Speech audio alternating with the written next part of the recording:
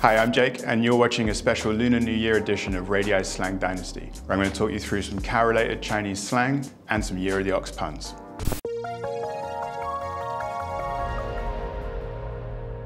You probably already know that every Lunar New Year corresponds to one of 12 zodiac animals. And this year, on February the 12th, we're going to be going into the Year of the Ox. Each year, the different animals inspire their own punny New Year greetings. But the word in Chinese for cow or ox, niu, already has a strong presence in Chinese slang. In fact, the reason that I'm here doing this video for you today is because my surname, Niu-by, sounds a lot like a Chinese slang term. It's a little bit rude, but it's basically equivalent to saying something is fucking cool.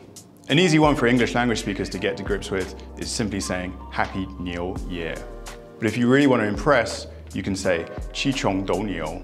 This is a line from an ancient poem, and it literally means to get involved in a bullfight, which is not something that RADII is suggesting you do. It's more about charging into the new year with a whole bunch of energy. Or there's Niu Zhan Qian Kun, which is a play on a phrase meaning to turn things around, but in this case, using Niu, the word for ox, as the first character. It's basically an invitation for all of us to use this new year, and this zodiac animal in particular, to turn things around. And after the year that we've just had, we could probably all do with a bit of that. All right, that's it from me. Thank you for watching this Niu-by edition of Slang Dynasty. Make sure you subscribe to RADII.